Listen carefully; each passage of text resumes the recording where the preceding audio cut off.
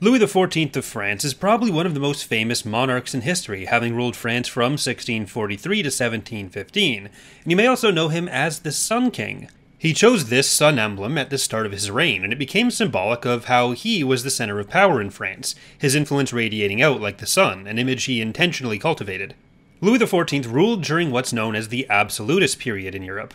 Absolutist monarchs basically exerted much broader amounts of control over the political sphere than existed before, and Louis XIV became the standard for an absolutist ruler. He gained this influence by uniting a previously fractured elite, spreading what would become French culture from Paris to the rest of France, partially as a patron of the arts, and partially through creating a diaspora of critics out of Paris, according to Jeremy Black, and most famously, he massively expanded the French military, making it among the largest and most successful in Europe since the Roman Empire. His influence also contributed to French becoming the language of diplomacy in Europe. There's far more nuance to the real nature of absolutism than the monarch simply controlling everything, but Louis's reign and impact on the French monarchy certainly lived up to the imagery he tried to represent.